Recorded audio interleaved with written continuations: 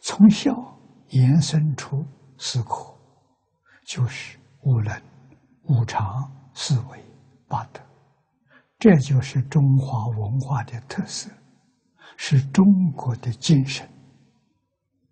由此缔造出和睦幸福、长治久安、礼义之邦、和谐社会。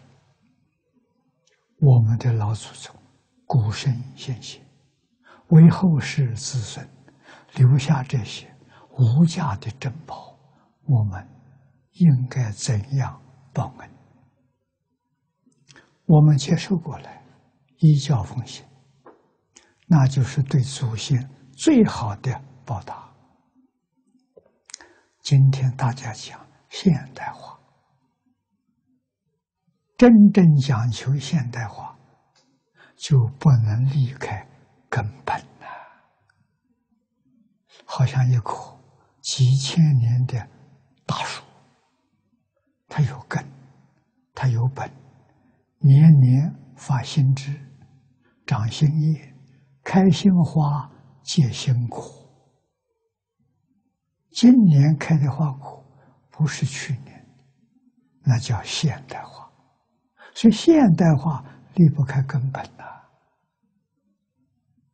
我们今天现代化是把根本铲除，像这棵大树一样，把根砍掉，只留下这些新花去插在花瓶里，它没有根，好不了几天枯萎了。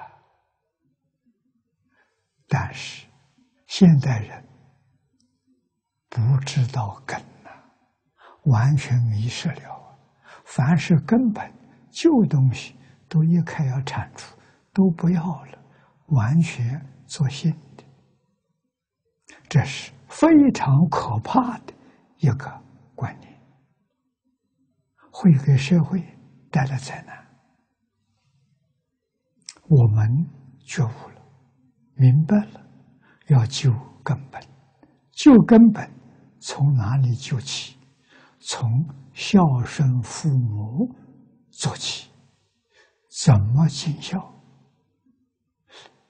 依教奉行就是尽孝。这10几年来，我们也看到一点效果。大家对于《弟子规》感应篇、十善业重视了，在以前根本不重视。